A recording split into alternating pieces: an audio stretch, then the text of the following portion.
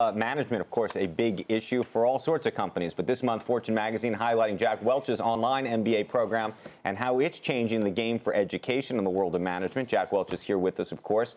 In the article, we should tell you, Jack says, quote, most business schools are disconnected from best business practices. It's not that they don't teach them, they just don't practice them. And so I thought we could start our conversation by asking, what do you mean by that? Well, let's take, for example, customer satisfaction. Mm-hmm. Who do you think the customer is in most of these fancy MBA programs? The faculty. Okay? I mean, the faculty and the dean, they work together, do all the student comes in and pays the fees, and they try and give it as education, and they do. But for example, let's take our school. The student is the customer. That's why we're growing 40% a year. And then that's why our students are rating it as the best investment they ever made. I mean, crazy stuff. Because the students are telling us every quarter we measure the NPS. Our NPS score in this Jack Welch Management Institute is 77. That number is better than Apple, better than Amazon. It's up there with Costco. One of the questions, and we were talking about during the commercial break, but we had Fred Wilson in here earlier this week. He made the argument to some degree that some of these type of degrees, business degrees, for example, an MBA, not necessary. You might have needed that 20, 30 years ago if you were going to get into venture capital or investment banking or any of these businesses. But maybe today, both because of the cost and because of the requirements. His problem was with traditional MBAs in particular. Yeah, well, I say in this article, right, if you want to go to Wall Street and play with derivatives, our school isn't it. But let's take, for example, why you need a practical education that teaches you about mission and values and where you're going, how to appraise people, how to hire, how to fire, how to motivate. Let's take Homeland Security, for example. Okay. We have, let's say we're all sitting here and we're headhunters. Mm-hmm. Let's say we got a $60 billion enterprise budget, expense budget. We got 240,000 employees. It's a pretty big business. Let's go out and find a lawyer, okay? Let's go out and find a lawyer that's never run anything. Now, this guy may be the smartest guy in the world, Jay Johnson. He doesn't know anything about metrics, measuring each guy coming through the gate in the Homeland Security. The government is screwed up. They hire an Obama bundler who may be smart to run an organization like this. One of our MBAs could run it better than that, because we'd ask, people say, for example, what does it matter if the president said ISIS or not say ISIS is a Islamic terrorist organization? When no one say Islam is a bad religion, it's a strain that's bad. Right. If you were running a business, you would say, what is the mission of Homeland Security? First of all, the whole country. You'd say, we've got to get rid of ISIS. We must get the scourge out. That mission statement then says how. Every one of us in every division all the way down is got to make every decision based on that mission.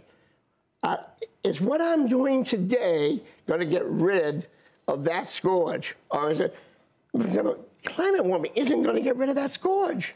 So you end up focusing on what the troubles are. That's what a business school does. It teaches you how to set the mission, where you're going, how you're going to get there. This is not a criticism of Jay Johnson. Right. You can go through all kinds. We appoint these people to run these. I'll tell you what I got out of reading that thing, Jack, and it was sort of an enlightening moment for me. I thought people I think anyone that wants to succeed in business should get a degree in molecular biology, hopefully a master's. So I think PhD in engineering. So I have no business. I took one business, might have been economics or something. But I read that, and I always thought that you got an MBA from like Wharton or Harvard, and then you go into some big company where you say, well, I've got my MBA, and it's just sort of almost something you put on the wall. You thought of it as consulting.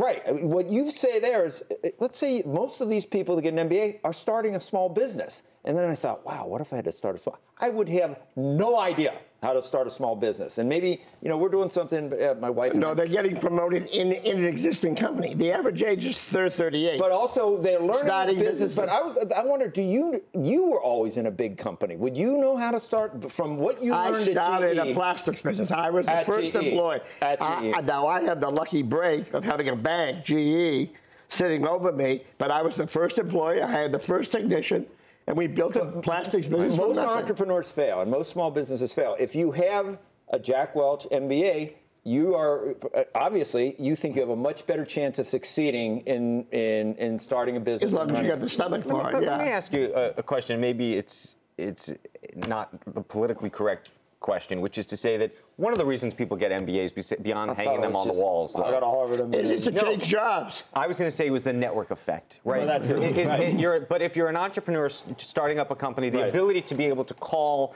20, 30 people to say, I'm an alumni of this, will you take my call, will you invest in my company? All of those things, even though they may not even be skills-oriented. You wouldn't even have to learn anything. And maybe it's an old boys network by default, and that's why I said it may be... Well, all women, since they're about 50-50 now. But I'm just suggesting it becomes this closed thing, and that seems... No, but I think more importantly, at the fancy business schools, the $300,000 investment, $200,000 of the job you missed, plus the thing. That's a graceful way to get out of the first job you went to. That you hate. How many of them do go back to the same company? Not a high percentage. Some do. In our school, we don't have a placement office. You come to our school to learn how to get in your own company, up the ranks, or start a business. So we teach you, we give you the tools to get your career launched. Like it's utilitarian rather than just of networking and it's on the wall. That's what I got out of it, and I didn't know that. It's true. I mean, I thought about maybe I should do that if I'm starting something. I may start something. At night. Yeah. But our student satisfaction Would I have to pay is 66? Can you? $39,000. Do I have to pay $39,000? Give me the password so I can just get into those courses or something. No Who's that going to hurt? Did you want to try a course? I might. Let us know, and we'll give you a deal. Do you have anything on like people skills? Lots of it. 2 courses. You do? People management. I don't need that.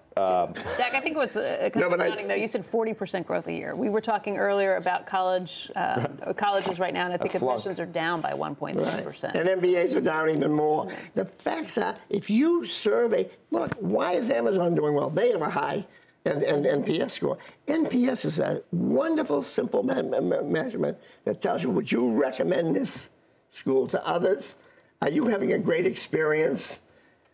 We are off the charts because our faculty is measured on their NPS with their class. I love that. Instead of all these, these guys that what's the word there? They've got tenured. I hate tenured blowhards that you're lucky to be able to pay them $200,000 to grace you with, saying tenure you went to. is one of the worst sins in the world. It's not for the students. It's for the faculty. For the faculty. Right. That's funny. And this idea of freedom of speech is, you saw what's been happening to it.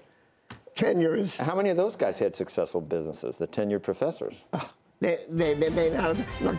Some of these schools are great. I'm not poo-pooing the good schools, but they don't give you the tools and they cost you too much. People, it's unaffordable. All right, we're going to continue our conversations with Jack Welch. Squawk Box will be right back.